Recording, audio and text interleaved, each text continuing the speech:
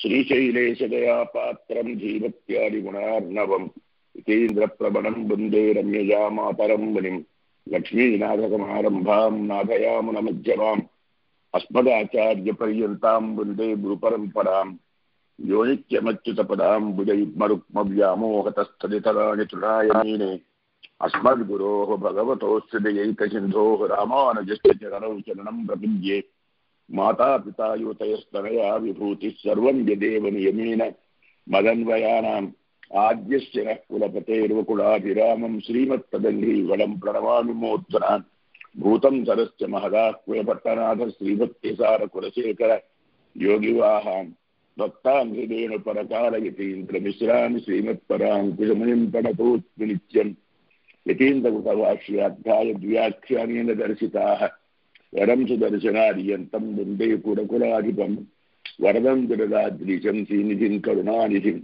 शरण्यं शरणं यामि प्रणताप्तिहरं हरिं बहिरं तत्तमच्छेदिज्योतिर्वन्दे सुदर्शनं येनाव्याहतसङ्कल्पं वस्तुलक्ष्मीधरं विदुः सम्यन्यायकलापेन महता भारतेन च उपबृंहितवेदाय नमो व्यासाय विष्णवे तस्मै रामानुजार्याय नमः परमयोगिने यस्तुतिस्मृतिसूत्राणामन्तर्ज्वलमसीचमतु वन्देऽहं वरदार्यन्तं वत्सामि जनभूषणं भाष्यानुतत्प्रदानाद्य सञ्जीवयति मामपि प्रपद्ये प्रणवाकारं भाष्यं रङ्गमिवापरं परस्य ब्रह्मणो यत्र शेषित्वं कृतमीक्ष्यते श्रुतं च श्रुतं भाष्यमतं ख्यातं हृदं भुजे लक्ष्मीधरं प्रपद्येऽहं चं श्रीरङ्गधामनि प्रमाणं च प्रमेयं च प्रमातारश्च सात्विकाः यन्तच्च पितारिष्टाः सर्वत्र सर्वदा अविस्तृता सुगन्धीरा रामानुजमुनेर्गिरः दर्शयन्तु प्रसादेन त्वं भावमखिलं ध्रुवं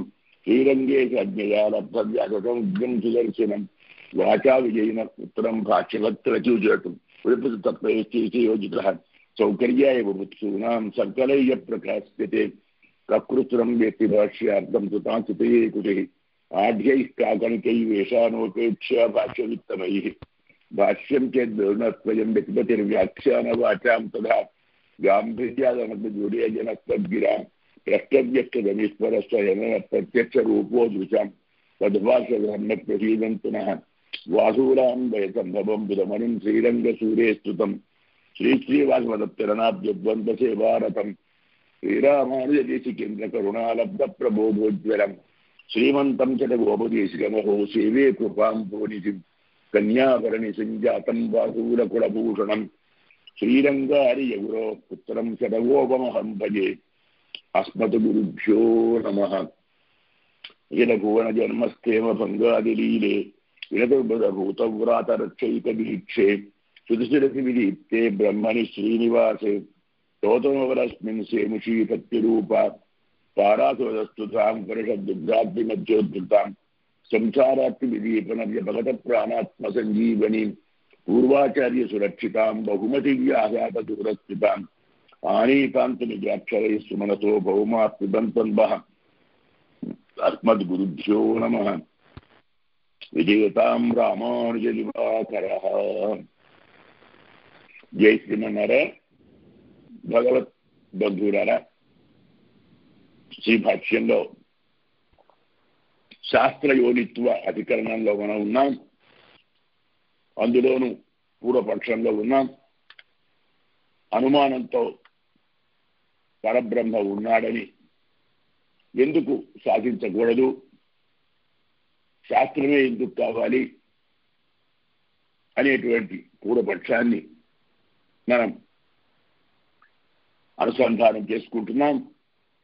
అందులో నన్న సకల జీవులు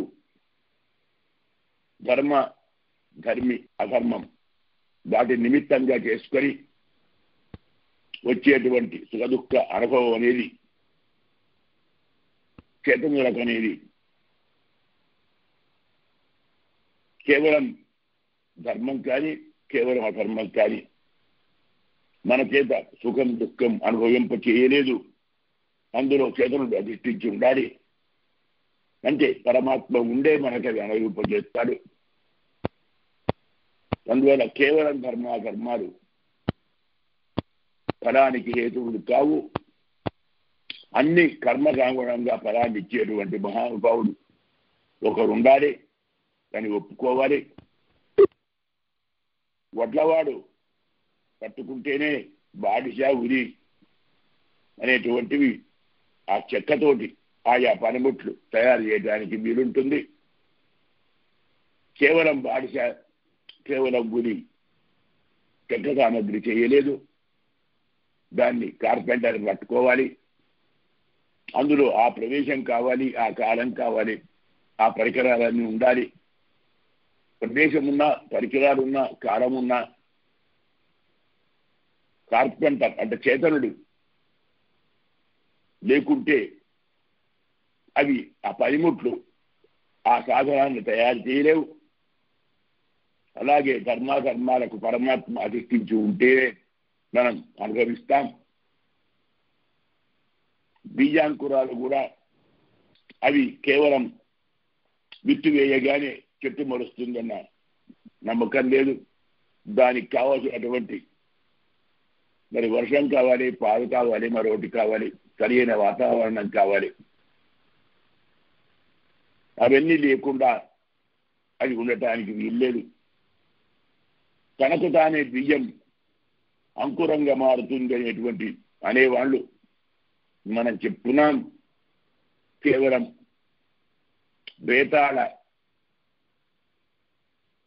బేతాళానాం అనభిజ్ఞతా విజృంభితత్వం. ఓ బేతాళాలంటే ఒక దయ్యాలు, ఓ భూతాలు ఆలోచించి మాట్లాడిన మాటలవి, తెలియక మాట్లాడిన మాటలు. అందువల్ల సుఖాదులు కూడా తమకు తాను అనుభవింప చేయడానికి యోగ్యం లేదు. అభిచితం ఉండాలి. ఇలాంటి హేతువులతో మరి పరమాత్మ ఉన్నాడని, అధిష్ఠించి ఉండేవాడు పరమేశ్వరుడేని, వాటికి వీటికి మధ్యన ఉన్న సంబంధాన్ని కలిపేవాడు వాడే అని, ఇక్కడ ఆచరింపజేసేవాడు, అక్కడ అనుభవింపజేసేవాడు, రెంటికి సంబంధాన్ని కల్పించేవాడు పరమాత్మనే. అతను అధిష్టానంగా లేకుంటే మనం పని చేయలేము. మనం చేసిన పని మనకు ఫలితాన్ని ఇవ్వలేదు. ఫలితాన్ని అనుకున్న దాన్ని మనం అనుభవించలేము. అందువల్ల ఈ కారణంతో సమర్థులైనటువంటి కర్త ఉంటేనే అది ఒక నిజమైన పని జరుగుతుంది. దానికి ఒక హేతువు, సమర్థమైన కర్త ఉండాలి. అది స్వాభావికంగా అన్ని కార్యములు సాక్షాత్కరించగల మహానుభావుడు కావాలి. అంటే సర్వజ్ఞుడు కావాలి, సర్వశక్తిమంతుడు కావాలి, సర్వ అధిష్టాత కావాలి. అలాంటి వాడు ఒకడు ఉన్నాడని మనకు తెలుస్తుంది కదా. ఇలా అనుమానంతో ఈశ్వరుణ్ణి సాధించవచ్చు కదా అనే మాట మనం చెప్పుకున్నాం. మళ్ళా ఇప్పుడు దాని మీద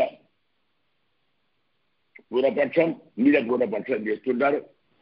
ఎత్తు అనైశ్వర్యాది ఆపాదనేన ధర్మ విశేష విపరీత సాధనత్వం ఉన్నీతం తత్ అనుమాన వృత్త అనభిజ్ఞప్త నిబంధనం స్వపక్షే సహదృష్టానాం సర్వేషాం కార్యస్య అహేతుభూతానాం చ ధర్మాణం లింగిని అప్రాప్తే. ఏమంటున్నారంటే, మీరేమన్నారు? అనైశ్వర్య ఆపాదనేన ధర్మ విశేష విపరీత సాధనత్వం ఉన్నీతం అన్నారు.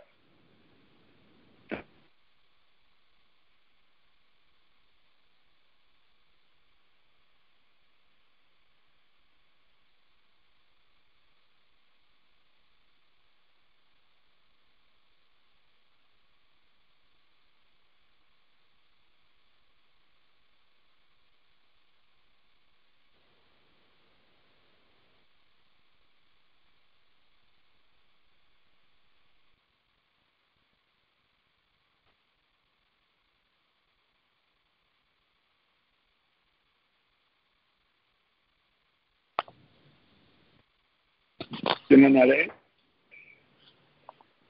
ఏది కట్ అయిందా? అడిగాను. సరే, కట్ అయింది. అందువల్ల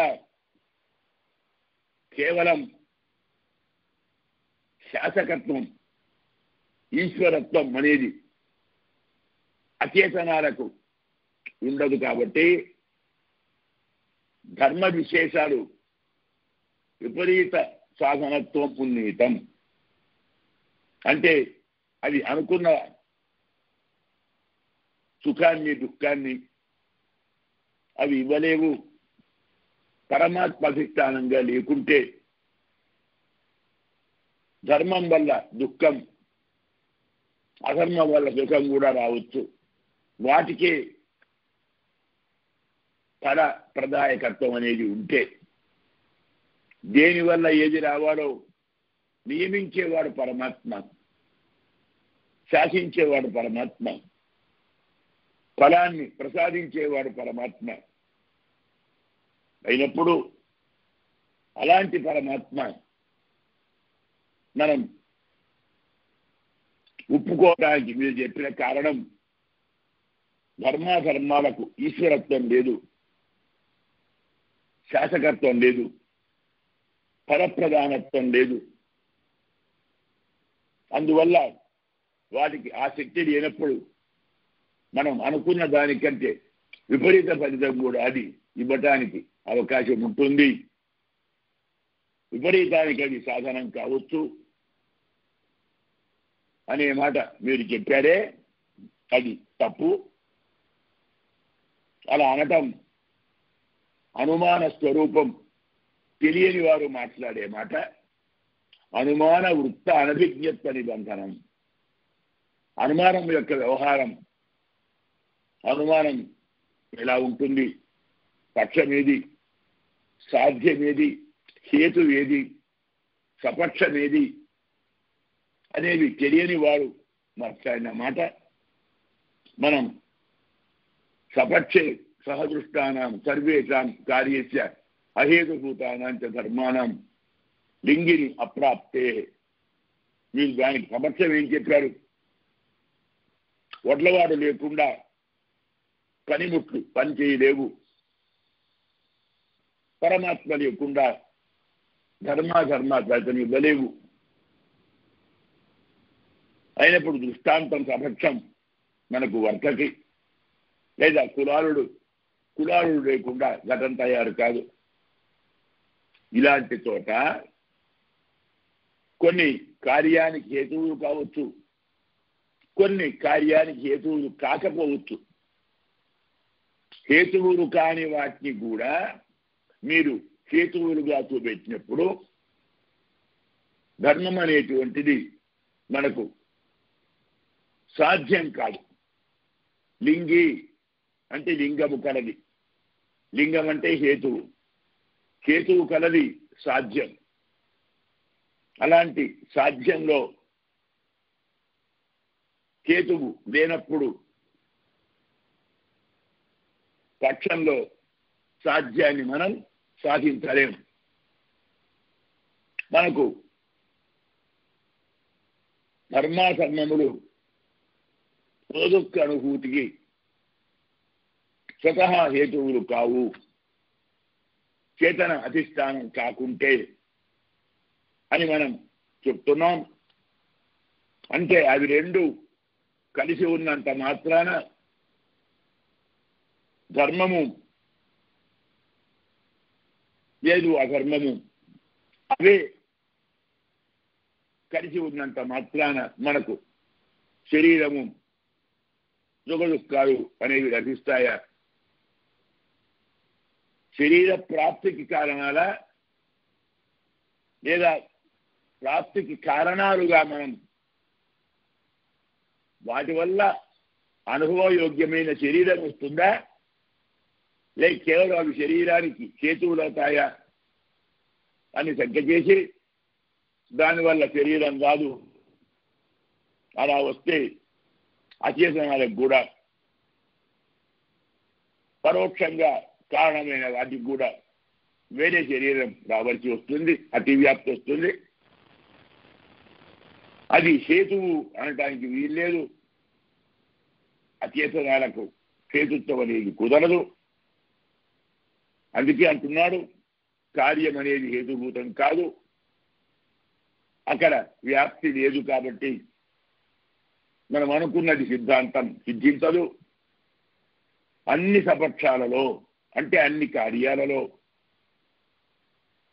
కారణానికి కార్యహేతుత్వాన్ని మనం ఇది కార్యం, దానికి ఇది హేతువు అని కల్పించాలి. అలా కల్పిస్తే ఎన్నిటికి కల్పిస్తావు, ఎన్నిటికి వస్తుంది, ఎన్నిటికి రాదు అనే విషయం కూడా మనం ఆలోచించాలి. అందువల్ల ఇక్కడ విశేషంగా విరోధం ఉంటున్నది. అలాంటి విరోధాన్ని పరిహరించడానికి మనం ఇక్కడ వాస్తవంగా ఏది అవసరమో దాన్ని చెప్పాలి, కానీ ఏది అవసరం లేదో దాన్ని చెప్పవలసిన పని లేదు.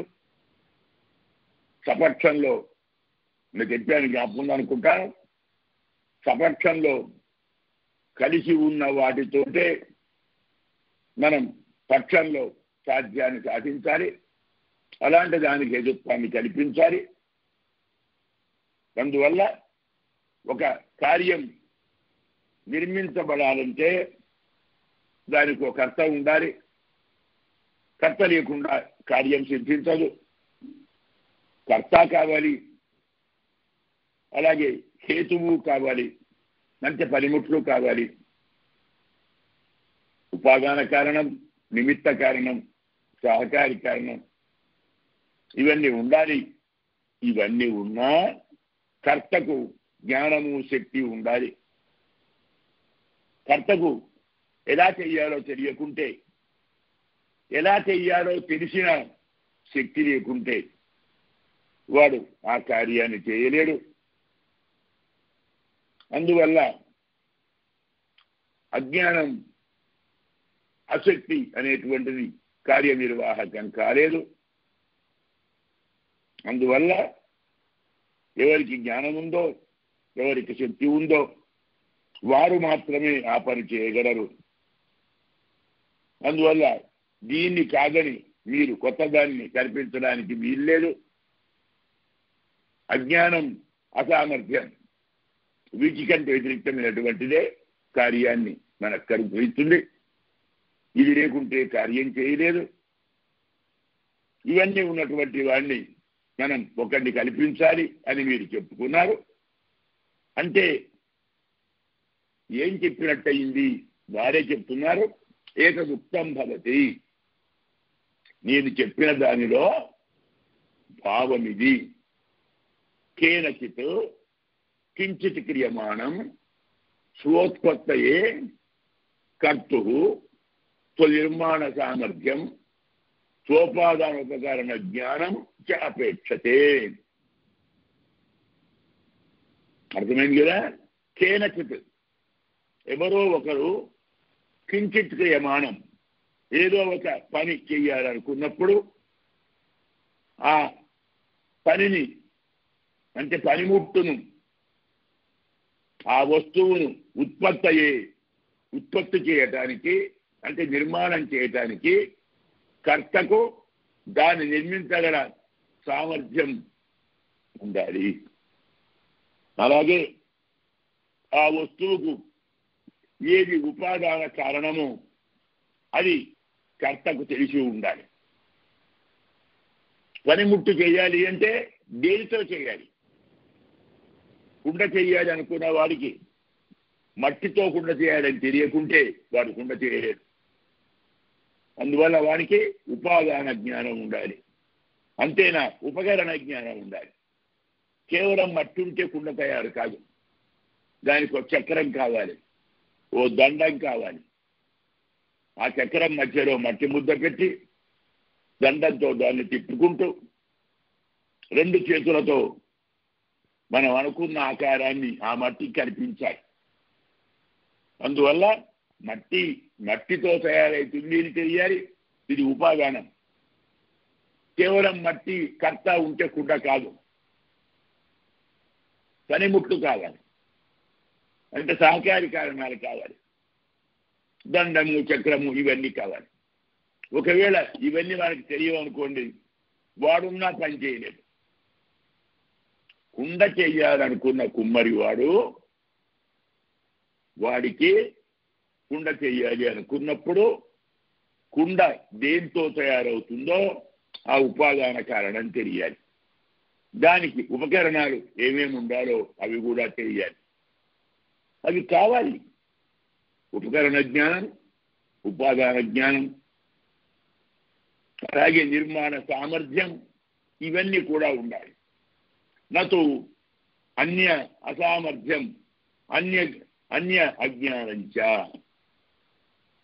ఇదే కానీ అన్యాసామర్థ్యం, ఇంకో సామర్థ్యం అంటే కుండ చేయాలనుకున్న వాడికి బట్ట ఎలా నేయాలో తెలియకపోవటం తప్పు కాదు కదా. కుండ చేయాలనుకున్న వాడు కుండలా చేయాలి. వీడికి బట్ట నేయటం తెలియదు కాబట్టి కుండ చేయలేడు అందామా? ఇంకో దాన్ని నిర్మించే సామర్థ్యం లేకపోవటం, ఇంకో దాని జ్ఞానం లేకపోవడం అనేటువంటివి ఈ నిర్మాణానికి కారణాలు కావు. కారణాలు కాకను పోవు. అంటే బట్ట నేయటం తెలియని వాడు కుండ చెయ్యలేడు అనటానికి వీల్లేదు కదా. అందువల్ల ఏ వస్తువు చేయాలో, దానికి ఏది ఉపకరణమో, దానికి ఏది ఉపాదానమో తెలియాలి. దాన్ని ఎలా చేయాలో తెలియాలి. చేయగల సామర్థ్యం ఉంటే చాలు. కానీ ఇంకో నిర్మాణం చేయవలసిన జ్ఞానం, ఇంకో నిర్మాణ సామర్థ్యం వాడికి అవసరం లేదు. ఎందుకు? హేతుత్వ అభావాలు. అవి కారణాలు కావు కదా. కుండ చెయ్యాలనుకున్న వాడికి వస్త్రం నెయ్యటం తెలియటం కారణం కాదు కదా. కుండ చేయాలనుకున్న వాడికి కుండ చేయాలో తెలియాలి. వస్త్రం ఎలా చేయాలో తెలియదు కాబట్టి కుండ చేయలేడు అంటామా? వస్త్రం నేయటం తెలియకపోవటం కుండ చేయటానికి కారణం కాదు కదా. కుండ చెయ్యాలంటే కుండ ఎలా చేయాలో తెలియాలి. వస్త్రం ఎలా నేయాలో నీకు చేయవు కాబట్టి నీవు కుండ చేయలేవు అంటావా? అనలేవు కదా. అవి కారణం కావు. స్వనిర్మాణ సామర్థ్య స్వోపాదాన ఉపకరణ జ్ఞానాభ్యామేవ స్వోత్పత్తౌ ఉపన్నాయాం సంబంధితయా దర్శనమాత్రేణ అకించిత్కరస్య అర్ధాంతర అజ్ఞానాదేహ హేతుత్వ కల్పన అయోగాత్. అదే మాట అంటున్నారు. స్వనిర్మాణ సామర్థ్యం, తాను ఏ వస్తువును నిర్మించాలనుకున్నాడో ఆ సామర్థ్యం ఉంటే చాలు. రెండోది స్వనిర్మాణ సామర్థ్య స్వోపాదాన ఉపకరణ జ్ఞానాభ్యాం. తాను దేని నిర్మించాలనుకున్నాడో దానికి ఏది ఉపాదాన కారణమో, దానికి ఏవి ఉపకరణాలో అంటే సాధనాలో ఈ జ్ఞానం ఉంటే చాలు. అందువల్ల నిర్మాణ సామర్థ్యము ఉండాలి, దానికి ఉపాదానం ఏదో తెలియాలి, ఉపకరణాలు ఏదో తెలియాలి. ఇవి తెలిస్తే చాలు, వాడు కుండ చేయగలడు.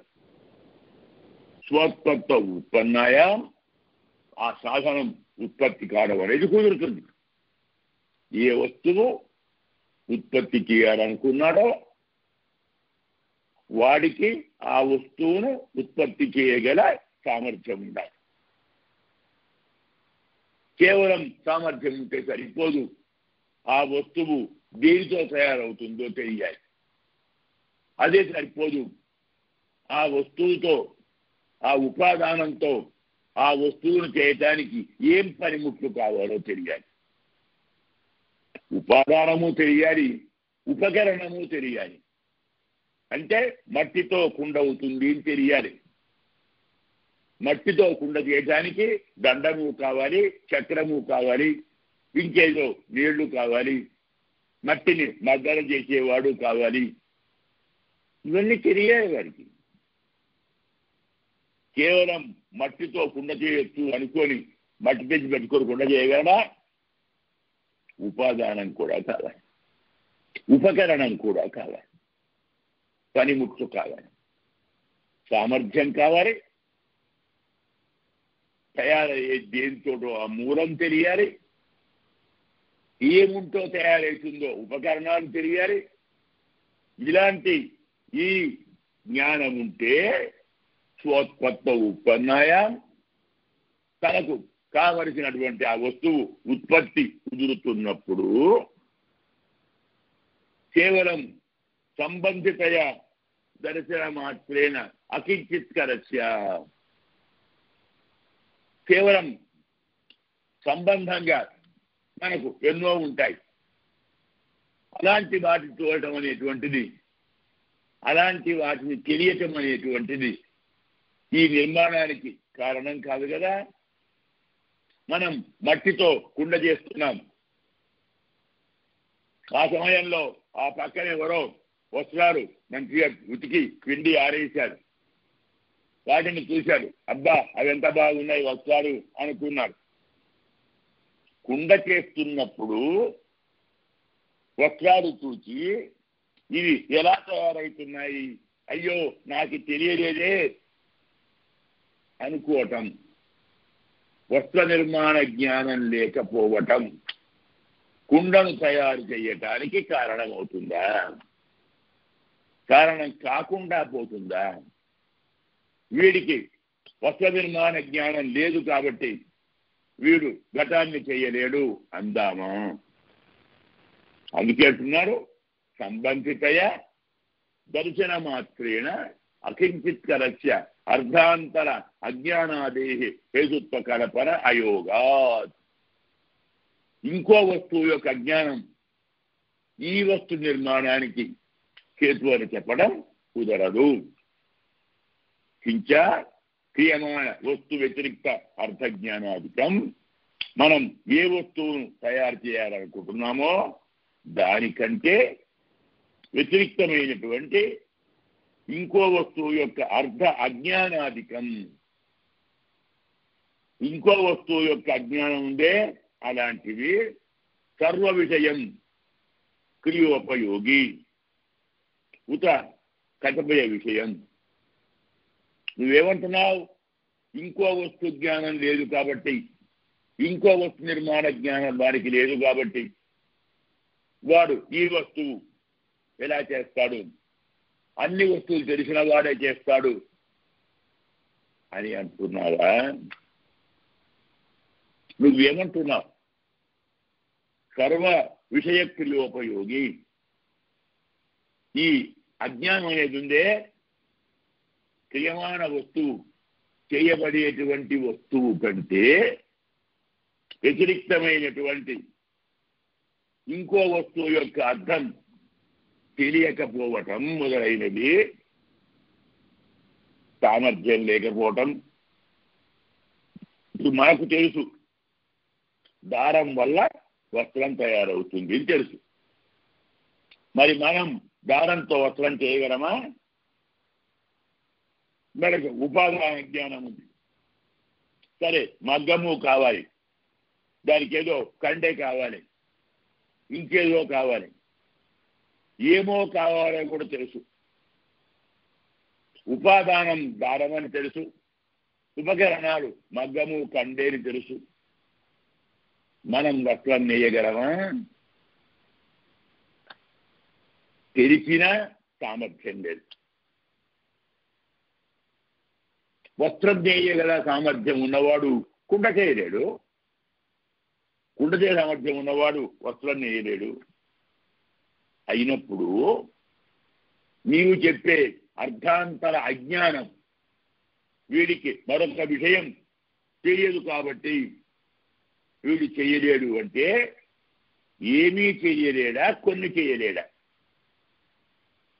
అన్ని చేయలేడా? ఒక వస్తు నిర్మాణ జ్ఞానం లేనివాడు సర్వ వస్తువులను తయారు చేయలేడా? లేక కొన్ని వస్తువులని తయారు చేయలేడా? ఏం చెప్తావు? ఒకవేళ వాడు ఏ వస్తువు తయారు చేయలేడు అనే మాట కుదరదు. అది తప్పు. ఎందుకు? కులాడాది క్రియమాణ వ్యతిరిక్తం కిమపి న జానాతి. కుమ్మరివాడు వాడు చేసేటువంటి కుండ కంటే వేరే వస్తువు చేయటం వానికి రాదు, వాడికి తెలియదు. కుండ కంటే వేరే వస్తువు తయారు చేయటం వానికి తెలియదు. పోనీ ఏమైనా కొన్ని అందామా అంటే కొన్ని వస్తువుల కూడా తప్పు. సర్వేషు కర్తృషు తత్తత్ అజ్ఞాన ఆసక్తి అనియమేనా. ప్రతి వ్యక్తిలో ప్రతి కర్తలు ఆయా వస్తువుల యొక్క అజ్ఞానము, ఆయా వస్తువుల యొక్క కరణం అంటే చేయటంలో ఆసక్తి అనేటువంటిది ఉండాలా వద్దా? అంటే వాడు చేయదలుచుకున్న దానికంటే ఇంకొన్ని వస్తువుల నిర్మాణ జ్ఞానం వానికి ఉండాలి అని చెప్తావా? లేదు, ఇక వేరే వస్తువుల యొక్క నిర్మాణ జ్ఞానం లేదు కాబట్టి వీడు కుండ తయారు చేయలేడు అని చెప్తావా? అన్నీ నిర్మాణం చేయలేడా? కొన్ని నిర్మాణం చేయలేడా? అన్నీ నిర్మాణం చేయలేడు అంటే కులాలు కుండ చేయకపోవాలి. కొన్ని తెలియకపోవడము అంటే కొన్ని తెలియని వాళ్ళు చాలా ఉంటారు. కొన్ని తెలియని వాళ్ళు ఒకటి తయారు చేయలేరా? అది దానికి కారణం కాదు. అందువల్ల సర్వేషాం అజ్ఞానాదీనాం వ్యభిచారాత్. అందువల్ల ఈ అన్ని అజ్ఞానాలు ఒక వస్తువు నిర్మాణానికి హేతువులు కావు అంటే వ్యభిచారం వస్తుంది. కొన్ని తెలియని వాడు కొన్ని తయారు చేయొచ్చు, ఒకటి తెలిసిన వాడు ఒకటి తయారు చేయొచ్చు. వాడికి అన్నీ చేయవలసిన అవసరం ఏమిటి? అన్నీ చేయగల సామర్థ్యంతో పనేది. అందువల్ల కార్యత్వస్య అసాధకానాం అనీశ్వరత్వాదీనాం లింగిని అప్రాప్తిరితి నా విపరీత సాధనత్వం. అందుకోసం ఏది తాను చెయ్యాలనుకున్న కార్యానికి సాధకం కాదో ఏమిటది? వాడికి సామర్థ్యం లేదు అంటున్నారు. ఒక వస్తువును తయారు చేయటానికి వాడికి సాధనం లేదు, వాడికి సామర్థ్యం లేదు, వాడు శాసకుడు కాడు. అనీశ్వరత్వం ఉంది కాబట్టి జీవులు ప్రపంచాన్ని సృష్టించలేరు అంటున్నారు. అనీశ్వరత్వం అనేది నిర్మాణ సాధనం కాదు. ఏ వస్తువు తయారు చేయాలో వానికి ఆ జ్ఞానం ఉంటే చాలు. దానికి సర్వజ్ఞత్వం ఎందుకు? సర్వసామర్థ్యం ఎందుకు?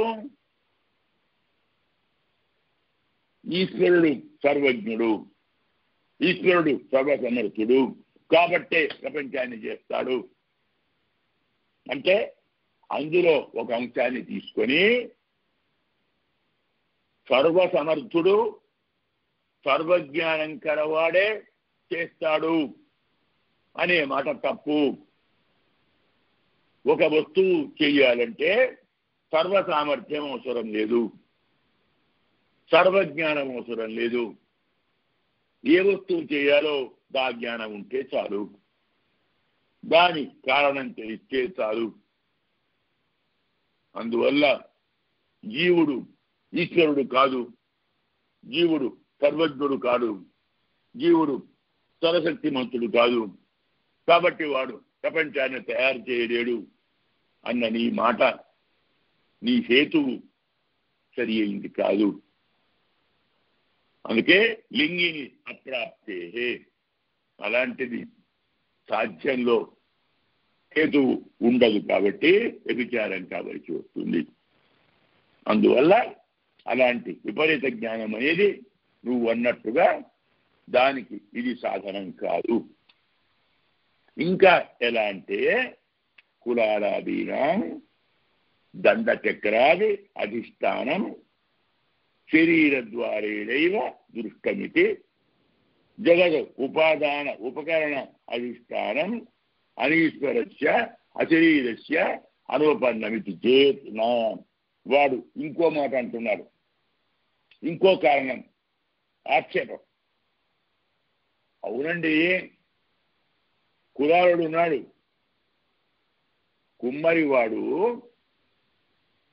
కుండ చెయ్యాలనుకుంటే మట్టి తీసుకొని దండ చక్రాలు, చక్రము దండము ఏర్పాటు చేసుకొని ఆ చక్రం మీద దండం పట్టుకొని దండాన్ని తిప్పి కుండ చేస్తున్నాడు. అవునా? ఇప్పుడు ఆ చక్రాన్ని, ఆ దండాన్ని పట్టుకునేది శరీరమా ఆత్మ? శరీరమే. అధిష్టానం ఎవరు? దండాన్ని ఏం పట్టుకుంటున్నది? చేతులు పట్టుకుంటున్నాయి. చక్రాన్ని ఎవరు తిప్పుతున్నారు? శరీరం తిప్పుతున్నారు. మట్టిని ఎవరు పట్టుకున్నారు? చేతులే పట్టుకున్నాయి. మట్టిని కుండ సాధనంగా మార్చేవి కూడా శరీరమే. దండ చక్రాలు వాడేది కూడా శరీరమే. అందువల్ల దండ చక్రాలకు అధిష్టానం అనేటువంటిది శరీర ద్వారానే మనం చూస్తున్నాం. కాబట్టి జగత్తు యొక్క ఉపాదాన ఉపకరణానికి అధిష్టానం అనీశ్వరస్య అశరీరస్య అనుపన్నమితి చేత్. మరి అయినప్పుడు దీన్ని మనం దృష్టిలో పెట్టుకుంటే జగదుపాదాన ఉపకరణ అధిష్టానం, జగత్తుకు ఏది ఉపాదానము, ఏది ఉపకరణము, దాన్ని ఎవరు చేయాలి? శరీరమా చేతనుడా? అయినప్పుడు శరీర ద్వారా కదా, కేవలం శరీరమే చెయ్యదు. క్షేత్రజ్ఞుడు జీవుడు శరీరము ద్వారా దండచక్రాలకు అధిష్టానమవుతున్నాడు. అందువల్ల జగదుపాదాన ఉపకరణ అధిష్టానం కూడా ఈశ్వరుడు కాని వాడికి, అది కూడా శరీరం లేని వానికి, మరి పరమాత్మను నిరాకారం అంటావు కదా. అందువల్ల శరీరం లేనివాడు, ఈశ్వరుడు కానివాడు జగత్తుకు ఉపాదానం కావటానికి వీల్లేదు. అంటే ఉపాదాన ఉపకరణాలకు అధిష్టానంగా ఈశ్వరుడు కానివాడు శరీరం లేని వానికి కుదరదు అని ఒక ఆక్షేపం చేస్తే, నా మనకు లోకంలో కుండ చెయ్యాలంటే చేతులు కావాలి, కాళ్ళు కావాలి, కళ్ళు కావాలి, చెవులు కావాలి. వీటిలో జీవుడు ఉండాలి. వాడు కష్టపడాలి, చక్రాన్ని తిప్పాలి, మట్టి ముద్దను పిసకాలి, దాన్ని ఒత్తి ఆ కుండాకారం తయారు చేయాలి. లోకంలో చేతనులు వస్తువును తయారు చేయటానికి ఇవన్నీ కావాలి. వాడికి శరీరం కావాలి, దానికి ప్రయత్నం కావాలి, వాడు శ్రమపడాలి.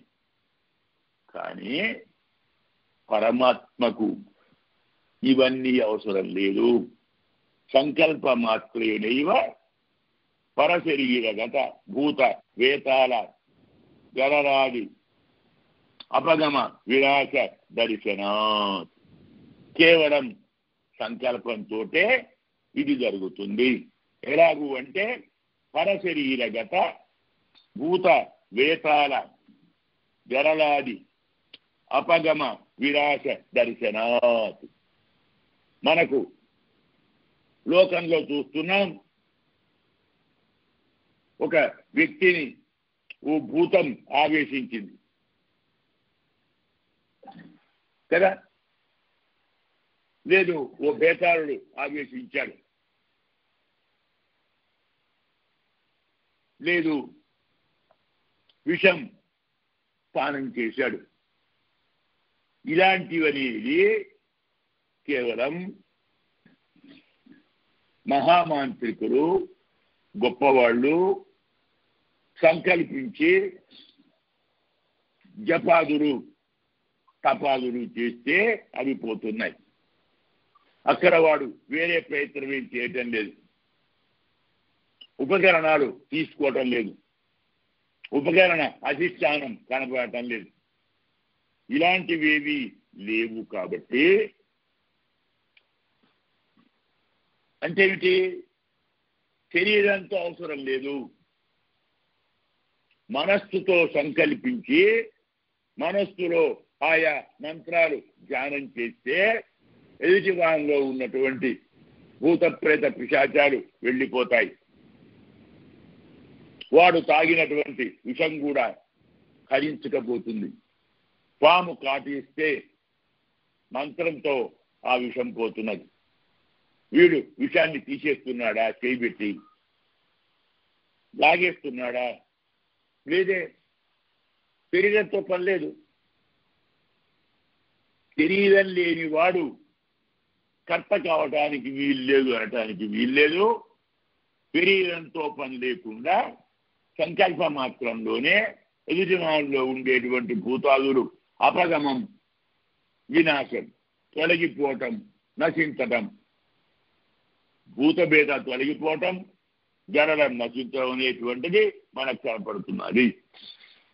అంటే కథం అశరీరస్య పరప్రవర్త రూప సంకల్ప ఇది చేత్ నా శరీరాపేక్ష సంకల్ప. ఏమిటయ్యా? ఎదుటి వానిలో ఉన్నటువంటి ఒక వస్తువును తొలగించాలనే సంకల్పం శరీరం లేని వానికి ఎలా కలుగుతుంది? సంకల్పించాలంటే శరీరం ఉండాలని అంటున్నాడు సమాధానం. శరీరం లేని వాడు సంకల్పించటానికి వీలు లేదు, అనటానికి వీలు లేదు. ఎందుకు?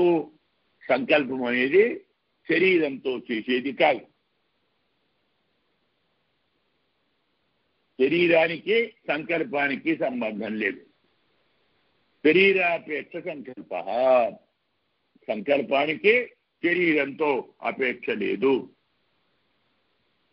శరీరం అనేది సంకల్పస్య హేతుత్వ అభావాత్. సంకల్పానికి శరీరము హేతువు కాదు. మన ఏవహి సంకల్పహేతు. సంకల్పించేది మనస్సే. మనం చెప్తాం ఆలోచనాత్మిక బుద్ధి, సంకల్పాత్మకం మనః. ఆలోచించేది బుద్ధి, సంకల్పించేది మనస్సు. అందువల్ల సంకల్పానికి శరీరం హేతువు కాదు. సంకల్పానికి హేతువు మనస్సు. తదభ్యుపగతం ఈశ్వరీపి. ఈ సంకల్పం పరమాత్మ ఎందు కూడా ఉంటుంది. పరమాత్మ శరీరం ఉన్నా శరీరం లేకున్నా తన సంకల్ప మాత్రంతో జగత్తును నిర్మిస్తాడని చెప్పవచ్చు. కార్యత్వేనైవ జ్ఞానశక్తి వత్ మనసోపి ప్రాప్తత్వా. ఎలాగైతే మనం కార్యం చెప్తున్నాము, కార్యానికి ఆ వస్తువు చెయ్యాలి అంటే దానికి ఏం కావాలి? జ్ఞానము కావాలి, శక్తి కావాలి. ఒక కార్యం చెయ్యాలంటే అది ఎలా చెయ్యాలో జ్ఞానం ఉండాలి, చేయగల శక్తి ఉండాలి. ఒక కార్యానికి జ్ఞానశక్తులు ఎలా అవసరమో సంకల్పం కూడా అలాగే అవసరం. వాడికి జ్ఞానము ఉంది, శక్తి ఉంది, చెయ్యాలని సంకల్పం లేదు, చేస్తాడా? కుమ్మరివాడు ఉన్నాడు, మట్టి ఉంది, దండం ఉంది, చక్రం ఉంది, ఎలా చేయాలో తెలుసు వాడికి, చేయగల శక్తి ఉంది, వాడు చేయాలని అనుకోలేదు. అవుతుందా? ఒక కార్యానికి జ్ఞానశక్తులు ఎలా అవసరమో సంకల్పం కూడా అవసరము. సంకల్పం లేని వాడికి జ్ఞానశక్తులున్నా వస్తు నిర్మాణం చేయడు. సంకల్పం ఉన్నవాడికి జ్ఞానశక్తులు లేకుంటే వస్తు నిర్మాణం చేయలేడు. అందువల్ల వస్తు నిర్మాణానికి జ్ఞానము ఉండాలి, శక్తి ఉండాలి, సంకల్పము ఉండాలి. సంకల్పం కూడా మనకు జ్ఞాన శక్తులతో పాటు అవసరమే. అందుకంటున్నాడు కార్యత్వేనైవ జ్ఞానశక్తివత్ మనసోపి ప్రాప్తత్వాత్. అంటే అక్కడ మనస్సు కూడా ఉండాలి. మనస్సు లేకుంటే, అంటే సంకల్పం లేకుంటే వాడు వస్తువును తయారు చేయలేడు. మనసః సంకల్ప సశరీరస్యైవ సశరీరస్యైవ సమనస్కత్వాదిత్యేత్. అదేమిటయ్యా, నువ్వు మళ్ళీ మామతానికే వచ్చావు. నువ్వేమంటున్నావు? సంకల్పం ఉండాలి అంటున్నావు. సంకల్పం ఉండాలంటే మనస్సు ఉండాలి అంటున్నావు. మనస్సు ఉంటేనే సంకల్పం అంటున్నావు. సంతోషం. శరీరం లేకుండా మనస్సు ఉంటుందా? ఎక్కడుంటుంది మనస్సు? శరీరంలోనే కదా. శరీరం లేని వాడికి మనస్సు ఉంటుందా? ఉండనప్పుడు సంకల్పం ఉంటుందా? శరీరం లేని వాడికి జ్ఞానం ఉంటుందా? శరీరం లేకుండా సామర్థ్యం ఉంటుందా? నీ చెప్పే మాటలు మా పట్ల సమర్పిస్తున్నాయి. అందువల్ల మనస్సు ఉండాలంటే శరీరం ఉండాలి కదా. అంటే నా అలా కాదు, అది తప్పు అంటున్నాడు. సశరీరస్యైవ సమనస్కత్వాదిత్యేతున మనసః నిత్యత్వేన దేహ అపగమేపి మనస సద్భావేన అనైకాంత్యాత్. శరీరం ఉంటేనే మనసు ఉంటుంది అనే మాట తప్పు. శరీరం తొలగిపోయినా మనస్సు ఉంటుంది. ఆ మనస్సులోనే సూక్ష్మ శరీరం ఉంటుంది. సూక్ష్మ శరీరం వేరే ఉంటుంది, అది వేరే ముచ్చట. శరీరంతో పాటు మనస్సు పోదు. కేవలం వైకుంఠానికి పరమపదానికి పోయేటప్పుడు మాత్రమే మనస్సు తొలగిపోతుంది. ప్రకృతిలో ఉన్నంత వరకు మనస్సు ఉంటుంది. శరీరం ఉన్నా ఉంటుంది, శరీరం లేకున్నా ఉంటుంది. మరి అనుభవించేదేది? నరకంలో యాతనలు అనుభవించేది జీవుడే కదా. మరి అనుభవాన్ని చెప్పేది ఎవరు? అబ్బా అనేది ఆత్మనా? కాదే. బాధపడేది మనస్సే, యాతన చెందేది బుద్ధే. ఈ మనస్సు బుద్ధి అనేటువంటివి కలిగేటువంటి యాతనను శరీరానికి తెలియజేస్తాయి. కానీ మరి ఈ శరీరం తొలగిపోయిన తర్వాత దానితో పాటు మనస్సు కూడా తొలగిపోతుందా? మనస్సు నిత్యం, శరీరం అనిత్యం. శరీరం నశిస్తుంది, మనస్సు నశించదు. శరీరం పోయినా మనస్సు ఉంటుంది. అందువల్ల శరీరం లేని వాడికి మనస్సు దగ్గరే మాట కుదరదు. మనసః నిత్యత్వేన, మనస్సు నిత్యం కాబట్టి దేహ అపగమేపి, శరీరం తొలగిపోయినా మనసః సద్భావేన, మనస్సు అనేది ఉంటుంది కాబట్టి అనైకాంత్యాత్. శరీరం ఉంటేనే మనస్సు ఉంటుందని ఈ మాట వ్యభిచారం దోషం ఉంది. శరీరం లేకున్నా మనస్సు ఉంటుంది. అతః విచిత్ర అవయవ సన్నివేశ విశేష తను భువనాది కార్య నిర్మాణే పుణ్యభావ పరవశ పరిమితి శక్తి జ్ఞాన క్షేత్రజ్ఞ న ప్రభవతి నిఖిల భువన నిర్మాణ చతుర అచింత్య అపరిమిత జ్ఞాన శక్తి ఐశ్వర్య అశరీర సంకల్పమాత్ర సాధన పరినిష్పన్న అనంత విస్తార విచిత్ర రచన ప్రభావ పురుష విశేష ఈశ్వర అనుమానేవ సిద్ధ్యతి. అందుకు ఏమంటున్నాడంటే ఇప్పుడు ఏం చేయాలి అంటే అతః సంకల్పం అనేది శరీరం లేకుండా ఉంటుంది కాబట్టి విచిత్ర అవయవ సన్నివేశ విశేష తనుభువనాది కార్య నిర్మాణే విచిత్రమైనటువంటి అవయవముల యొక్క సన్నివేశ విశేషాలతో ఉన్న శరీరము కల ప్రపంచము మొదలైన కార్యాన్ని నిర్మాణం చేయటానికి ఇంత విచిత్రమైనటువంటి అవయవాలు ఉన్నాయి ప్రపంచంలో. పర్వతాలు, సముద్రాలు, నదులు, చెట్లు, గుట్టలు, పంచభూతాలు వీళ్ళు చెప్పుకోవాలి.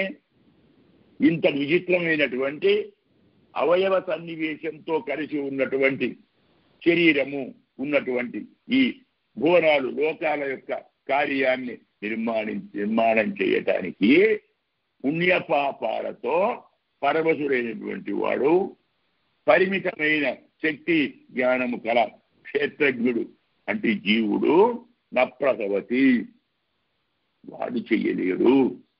ఎందుకు? వాడే పరమశుడు. క్షేత్రజ్ఞుడే అంటే జీవుడే పుణ్య పాప పరవశుడు.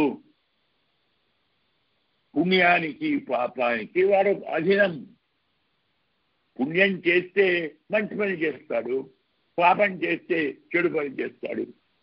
పుణ్యం చేస్తే సుఖం అనుభవిస్తాడు, పాపం చేస్తే దుఃఖం అనుభవిస్తాడు. అనుభవించేది వానిష్టం కాదు, చేసేది వానిష్టం కాదు. పూర్వజన్మ కృతమైన పుణ్యం ఇప్పుడు సుఖాన్ని ఇస్తుంది, ఇస్తే అనుభవిస్తాడు. అప్పుడు పాపం చేసి ఉంటే కష్టం వస్తుంది, అనుభవిస్తాడు.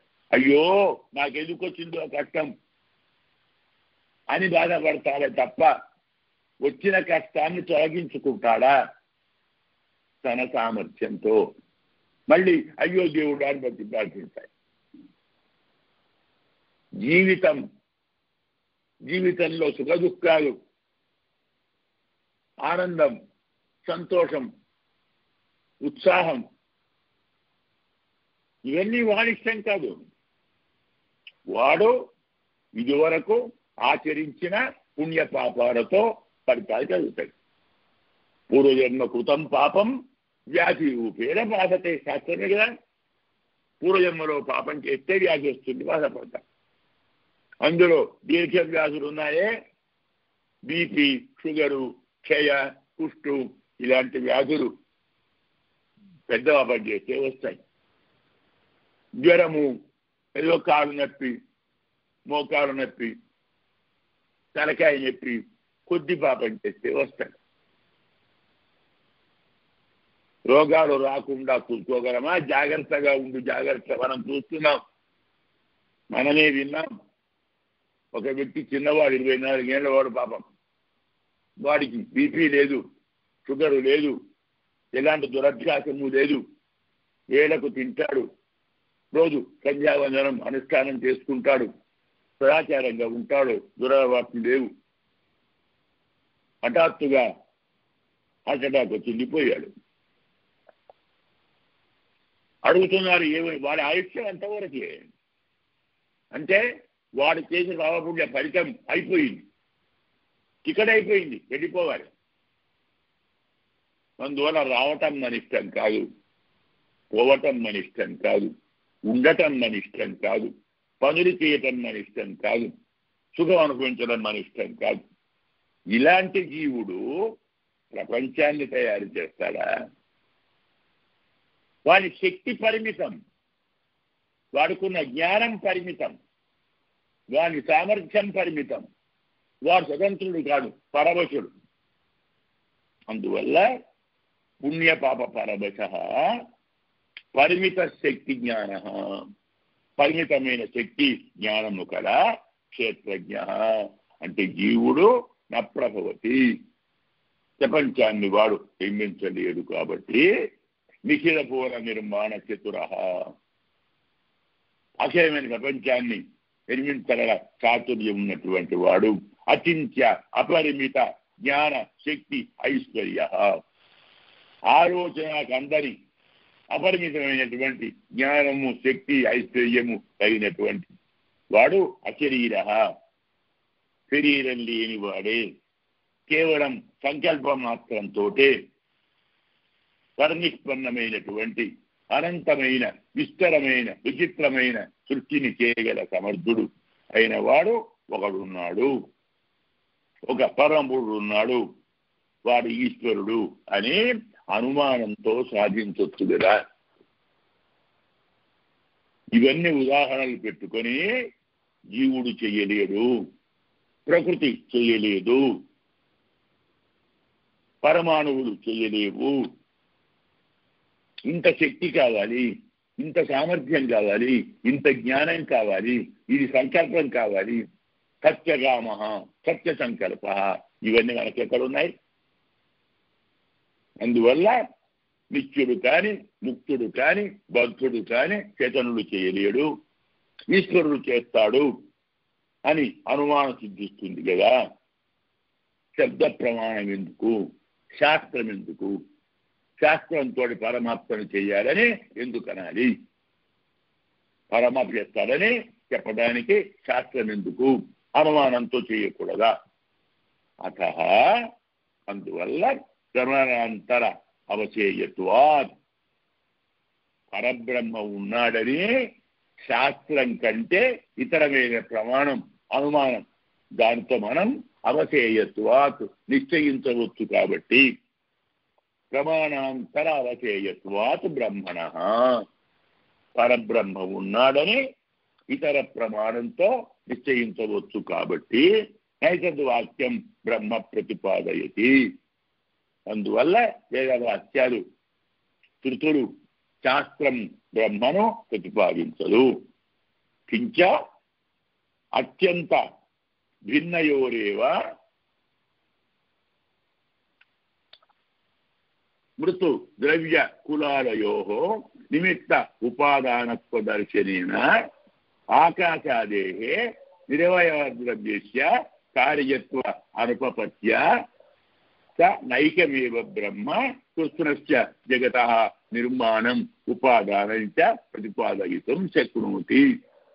ఇంతే కాదు, ఇప్పుడు లోకంలో కుండ చేయాలి అంటే మట్టి వేరే ఉండాలి, చక్రం వేరే ఉండాలి, దండం వేరే ఉండాలి, కులారుడు వేరే ఉండాలి. మట్టి కుండను చేసుకుంటుందా? చక్రం చేసుకుంటుందా? దండం చేసుకుంటుందా? అది లేకుంటే కులారుడు చేసుకుంటాడా? మట్టి వేరు, చక్రం వేరు, దండం వేరు, కులారుడు వేరు, నిర్మాణం చేయడం వేరు. అంటే ఉపాదానం వేరు, నిమిత్త కారణం వేరు, సహకారి కారణం వేరు, ఇంకా ఉపకరణాలు వేరు. ఇవన్నీ అత్యంత భిన్నములు, ఒకటి కాదు. అత్యంత భిన్నమైనటువంటి మట్టి, కులాలుడు, అలాంటివే కులాలుడు నిమిత్త కారణం, మట్టి ఉపాదాన కారణం. అలా వేరువేరైనది నిమిత్త ఉపాదానాలు కావటం అనేది మనం చూస్తున్నాం. ఆ కుండ కూడా మట్టి కావాలి, దానికి అవయవాలు ఉంటాయి. అవయవాలు ఉన్న వస్తువునే తయారు చేస్తారు. దానికి అన్ని వస్తువులు వేరు, కారణం, ఉపాదాన కారణం, నిమిత్త కారణం, సహకారి కారణం, ఇవన్నీ వేరు. మరి ఆకాశం నిర్మించబడుతుంది అంటున్నావు, ఆకాశానికి అవయవాలు ఉన్నాయా? లేదే. అవయవాలు లేనటువంటి ఆకాశాదులను వాయువుకు అవయవం ఉందా? లేదే. ఇలా అవయవాలు లేనటువంటి ఆకాశ వాయువాదుల ద్రవ్యానికి, అవయవం లేని ద్రవ్యానికి కార్యత్వమే ఉండదు. కార్యము అంటే అవయవాలు ఉండాలి. కుండ, 2 కపాలాల సంయోగం కుండ, కపాల ద్వయం దానికి అవయవాలు. వస్త్రము అంటే తంతు సంయోగ, దారాలు కలిస్తే వస్త్రము. దారాలు ఉండాలి. ఒక బొమ్మ, కాళ్ళు, చేతులు, తల, కన్ను, ముక్కు, అవయవాలు ఉండాలి. ఓ టేబులు, 4 కాళ్ళు, పైన ఒక పలక, ఇంకేదో ఉండాలి. ప్రపంచంలో కార్యము అంటే అవయవాలు ఉండాలి. అవయవాలు లేనిది కార్యం కాదు. ఘటవతు మరి ఆకాశానికి అవయవాలు లేవు, వాయువుకు అవయవాలు లేవు, అంతరిక్షానికి అవయవాలు లేవు. ఇలా చాలా వాటికి అవయవాలు లేవు. అయినప్పుడు అది కార్యమే కాదు. కార్యమే కానప్పుడు కర్తలా ఉంటాడు. కార్యం ఉంటే కర్త ఉంటాడు. అయినప్పుడు నిరవయవ ద్రవ్యస్య కార్యత్వ అనుపపత్య, అవి కార్యం ఉండటం కుదరదు. కాబట్టి నైకమేవ బ్రహ్మ, ఇది ఇంకో కారణం. అవయవాలు లేవు కాబట్టి కార్యం కాదు. ఒకవేళ కార్యమని ఒప్పుకున్నా, లేదు అవయవాలు లేకున్నా కార్యమని ఒప్పుకున్నా, ఈ మాట విందాం కాసేపు అనుకుంటే, అవయవాలు లేనిది కూడా కార్యమవుతుందని ఒప్పుకున్నా, కార్యానికి భిన్న భిన్న కారణాలు ఉండాలి, కానీ ఒకే కారణం ఉండదు. ఒకే మట్టి ఉపాదానము నిమిత్తము సహకారి అవుతుందా? మట్టి ఉపాదానము, కులారుడు నిమిత్త కారణము, దండము చక్రము సహకారి కారణము, వేరు ఉంటాయి. ఉపాదానం నిమిత్తం సహకారి ఒకటే కాదు. కాబట్టి అవయవాలు లేనిది కార్యమని ఒప్పుకున్నా, అలాంటి కార్యానికి ఒక్కడున్న బ్రహ్మ, ఒక్క బ్రహ్మనే ఉపాదాన కారణము, బ్రహ్మనే నిమిత్త కారణము, బ్రహ్మనే సహకారి కారణము. ఎలా? లోకంలో కనపడటం లేదే, మరి ఎలా ఒప్పుకుందాము? నైకమేవ బ్రహ్మ కృష్ణస్య జగత, ఒక్క బ్రహ్మే సకల జగత్తుకు నిమిత్తము ఉపాదానము, ఆయన నిమిత్త కారణము, ఆయన ఉపాదాన కారణము, ఆయనే సహకారి కారణము అని ప్రతిపాదయితం నశక్నోతి, ప్రతిపాదించలేవు కదా. దృష్టాంతం నువ్వేమన్నావు? కార్యం కాబట్టి కారణం ఉండాలి, కర్త ఉండాలి అన్నావు. ఆ కర్త శాస్త్రం వల్ల తెలియదు అన్నావు. శాస్త్రం వల్లనే తెలుస్తుంది, వేదం వల్ల తెలియదు అన్నావు. ఇప్పుడు మేము అనుమానంతో సాధించాం. అయినా మళ్ళీ మా అనుమానం తీరటం లేదు. లోకంలో కార్యానికి వేరు కారణాలు ఉంటాయి. అవయవాలు ఉన్నదే కార్యం అవుతుంది. ఆకాశాదులకు అవయవాలు లేవు, అది కార్యం కాదు. కర్త అవసరం లేదు. పోనీ అవయవాలు లేకున్నా కార్యం అవుతుంది అంటే కార్యానికి వేరు కారణాలు ఉండాలి, ఒకటే అన్ని కారణాలు కాదు. అందువల్ల ఒక్క బ్రహ్మే ఉపాదాన కారణం, బ్రహ్మే నిమిత్త కారణం, బ్రహ్మే సహకారి కారణం అని చెప్పటానికి వీల్లేదు. ఈశ్వరుడు ఉన్నాడని అనుమానంతో సాధించవచ్చు. మళ్ళీ ఇంకో ఆక్షేపం వస్తున్నది, కార్యమైనప్పుడు కర్త వేరు కారణాలు వేరు ఉండాలి. మీరు ఆయనే కర్త, ఆయనే కారణం అంటున్నారు.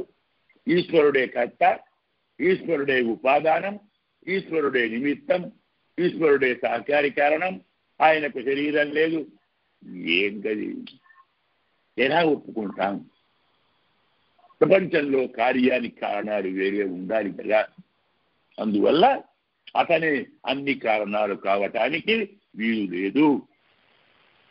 ఇలా మనం పూర్వపక్షాన్ని చెప్పుకున్నాం. ఈ పూర్వపక్షంలో రెండు ప్రధాన అంశాలు. ఒకటి, శాస్త్రంతో పని లేదు, అనుమానంతో సాధించవచ్చు. రెండో, అసలు ఈశ్వరుడు కారణమే కాదు. ఎందుకు? కార్యానికి అనేకమైన కారణాలు ఉండాలి, ఒక కారణమే ఉండదు. ఉపాదానం వేరు, నిమిత్తం వేరు, సహకారి వేరు ఉండాలి. ఇక్కడ మీరు అన్న ఈశ్వరుడే అంటున్నారు, అది కుదరదు. సమాధానం దీనికి ఏం చెప్తారు అని మనం ఈనాటి వరకు పూర్వపక్షాన్ని చెప్పుకున్నాం. సిద్ధాంతం అనేది తర్వాత జరుగుతుంది. మరి రేపు ఆదివారం పాఠం ఉంటుందో లేదు సతీష్ గారు చెప్పాలి. మనకు సిద్ధాంతం అనేది తర్వాతి పాఠంలో మొదలవుతుంది. ఈ సిద్ధాంతం అయిందంటే శాస్త్ర యోనిత్వ అధికరణం అనేది అయిపోతుంది. మనకు సిద్ధాంతం కూడా ఒక 2 రోజులు లేదా ఒక 2 రోజులు అయిపోవచ్చు, లేదా 3 రోజుల్లో మనకు ఇది అయిపోతుంది. తరువాత అధికరణం పేరు సమన్వయాధికరణం. తత్తు సమన్వయాత్ అని ఇంకో సూత్రం, దాన్ని అంటాం సమన్వయాధికరణం. ఇప్పుడు ఈ విషయాన్ని సమన్వయం చేస్తారు. పరమాత్మే, శాస్త్రగమ్యమే, కర్త ఆయనే, జగత్తు కార్యమే, జీవాదులు ఎవరు కారణం కాదు. ఇలాంటి మనం చెప్పిన అన్ని విషయాలను సమన్వయం చేసి ఈశ్వరుడే కర్త, ప్రపంచం ఈశ్వర నిర్మాణమే, ఇలాంటివి అందరూ చెప్తారు. అది చాలా వైభవంగా ఉంటుంది.